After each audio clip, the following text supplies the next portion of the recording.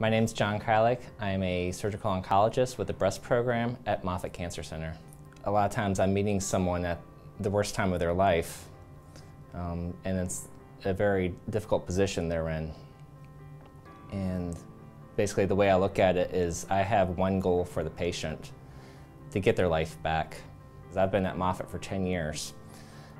And to see the advances we've made in surgical techniques is pretty outstanding. And we are doing less invasive procedures. We're having fantastic outcomes and really pushing the edge on new clinical trials. Moffitt is very unique. It's really a group of many specialties that really come together for a common goal of breast cancer. My heart goes out to you, and I will do everything in my power to get things back to the way they were before you ever met me.